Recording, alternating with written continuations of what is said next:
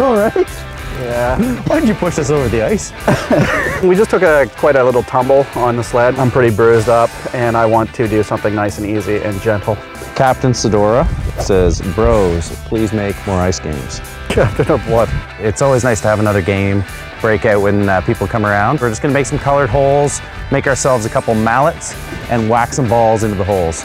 Mini croquet, lake mini croquet? Today we're making lake mini croquet.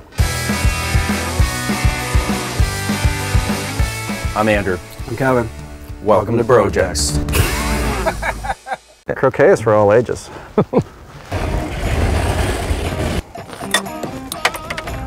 You make your mallets and I'll make my mallet. Okay, but you have the saw. So. Oh, goodness. So I'm gonna go with the one-piece mallet. When I was cutting this out, it spoke to me. I'm feeling it. I found my weapon. That's a mallet. What's that thing?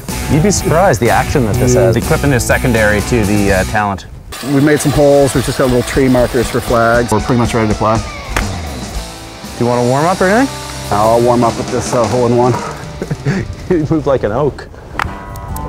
Hey? Move like an oak.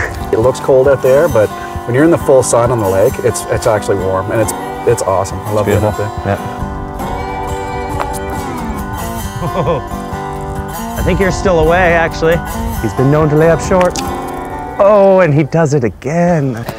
It's for the eagle. Come on, roll, roll. Tap in. If you hit the other guy's ball, then you get to do the croquet move where you step on the ball and shoot the other guy away. He's gonna beat you. He got a couple holes off me, but that's just luck. With my superior mallet, I'm going to be able to tune that in. No! Oh. This is a fun game. This is really cool. Yeah. Want to go again? Yeah, definitely. Best part about this game is it didn't cost us anything. I still won it. No, you didn't.